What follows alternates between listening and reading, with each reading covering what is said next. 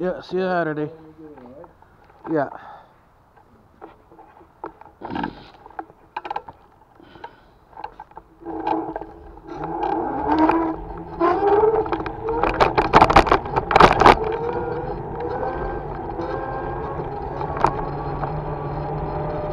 Well, we are off.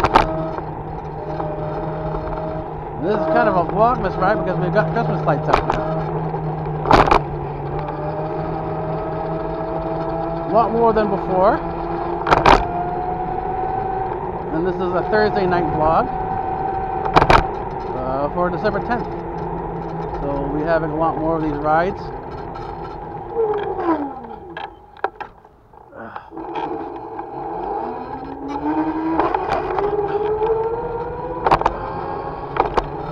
It's all season now, so we'll be able to do the Christmas lights. I was going to take the longer route to the Christmas lights, but I'm not going to do that today. And a bit tired. I'll let this guy go.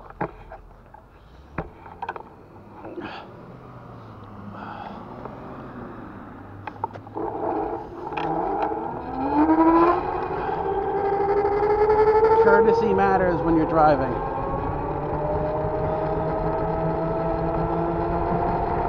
I can only do 20 kilometers an hour on these roads. These other guys want to go a lot faster, so there's a few seconds to let them go. But I like this time of year because you've got the Christmas lights. I fixed up my gloves. I've got 2 layers that's working very well. And my fingertips aren't freezing.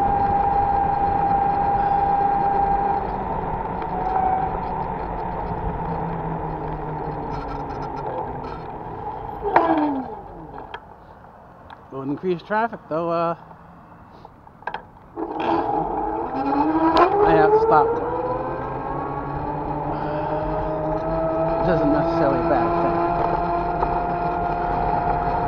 On these roads, sticking to 22 kilometers an hour, that's going to be sufficient for here. And I'll open up more when I get onto Victoria Park onto the main road.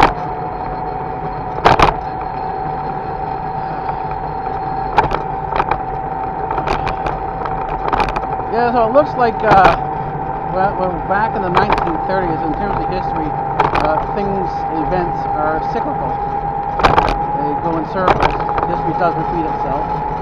And so basically we are back in the 1930s with the re-emergence of eugenics. Eugenics is the basis for genetics. And the view is that everything, including behavior,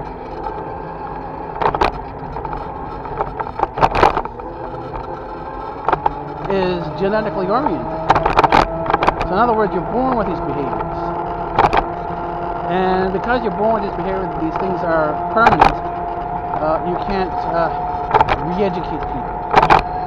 So the only way to deal with the genetic problem is elimination. And this is where they come up with the term final solution. To rid the world and improve the world of its social problems that are genetically based, you have to eliminate the genetic defects that cause the social problems.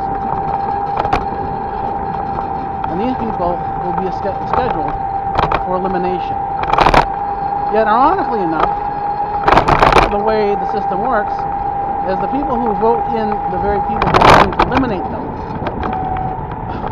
are told lies that they believe, that they're there to solve the problem, that they're going to help people out.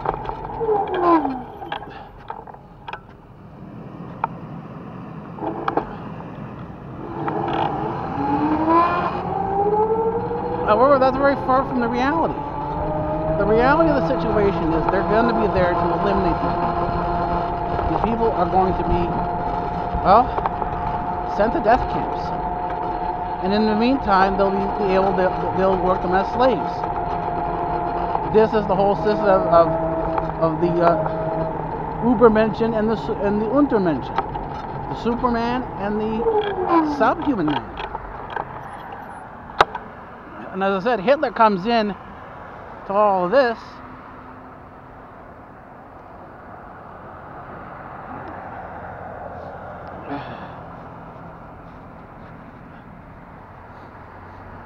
as a bit player. He comes in at the end of all of this.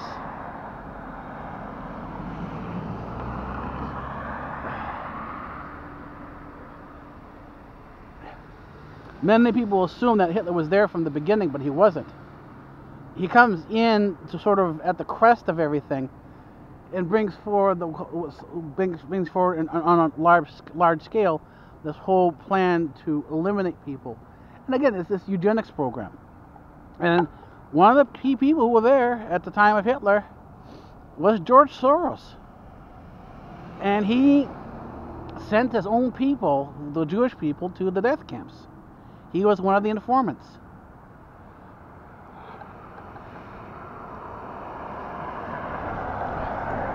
And he did so because he believed the Nazi stories that these people were genetically defective, and it was his duty to help get rid of them. This is how he was improving society.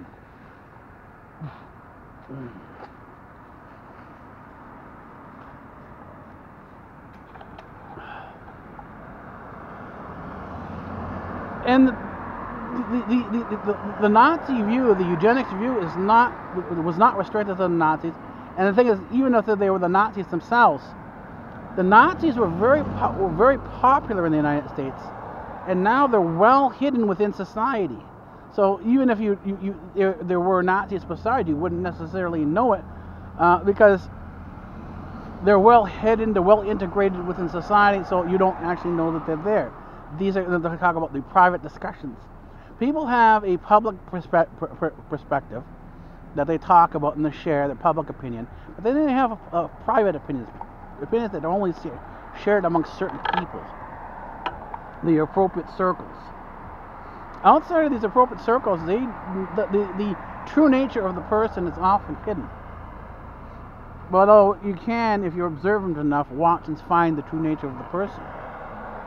Because the true nature is hard to hide, and it can't be hidden all the time, so it's hidden bits and pieces.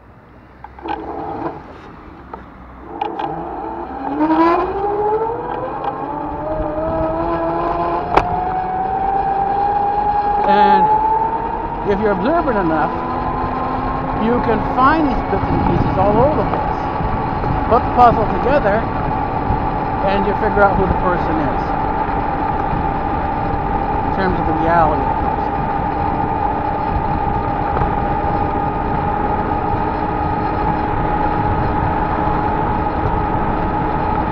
And with good throttle control, I'm up to 40 kilometers an hour.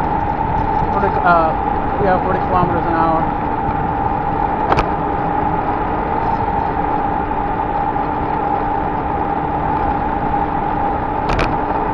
The intersection contains a lot of bumps, so you have to take your finger off the throttle. And this is where it gets a little complicated. I realize I have to start yelling now because the wind is picking up to a point, because I'm riding, that it swamps the microphone. And so I have to speak louder in order to be heard clearly. So these are things I'm going to have to learn as I go along. Now people are going a lot faster than I am. I'm only doing 10 kilometers under the speed limit, yet people are going a lot faster.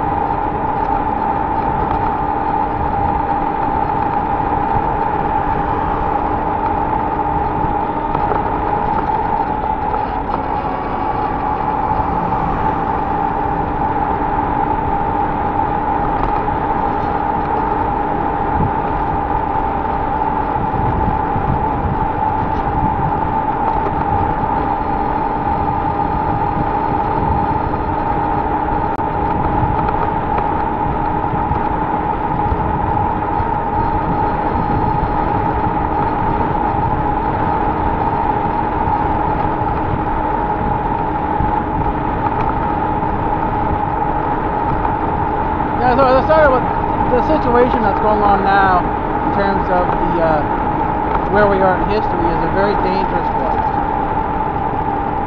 This is where a lot of people could end up getting very hurt and die. And a lot of death.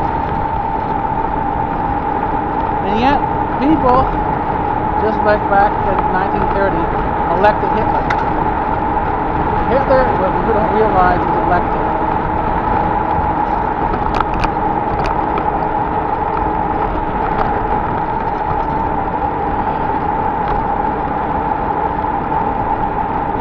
Hitler was there by choice, and I'm seeing this again and again and again. People are not, well, because people like Lionel LeBron, who says, you know, history would be a wonderful thing if only it were true. His perspective tells a lot of people who cares about history. But as you stop learning about history, you don't think it's only for those who don't necessarily care about things, but it's, you know, all fiction.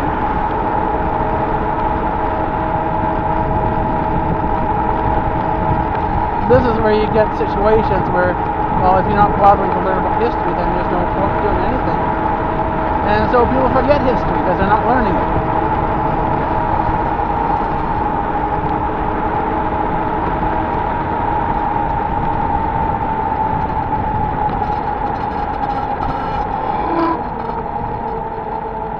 So you get phrases like, oh, that was before I was born, you know. And so there is no longer history, but rather a sort of a relationship to when you were born. It's a personal connection or non-connection. I would say a personal disconnect.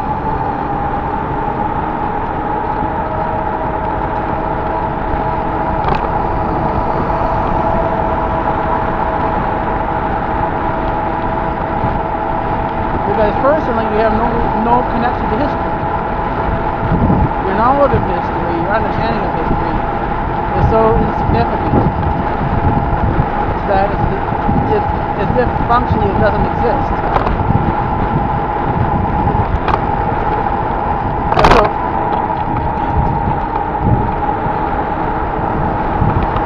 mistakes that were made in the past that could be corrected with the knowledge of history are not corrected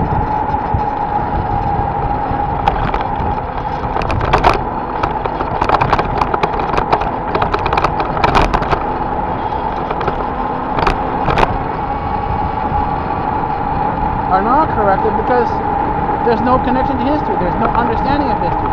So mistakes made in history go unnoticed. So do the solutions. So if you're a person who is anti-war, wants less violence in society, how do you prevent people who are popular, even though they're saying the right thing, but you know behind the scenes that they're actually talking about poison, talking about more violence? How do you prevent them from getting elected when they're so popular? How do you change people's minds when history can no longer be a factor? And this becomes a challenge. And actually this is a challenge well within Greate. Playing GCHQ and a white hat trying to benefit society, trying to benefit the world, bringing in more peace, reducing violence. How do you achieve that when violence has become so popular? Most people view it like a video game. All you have to do is look at how popular something like Fortnite is. Call of Duty, you know, Black Ops. These things are very popular, yet they're all about violence.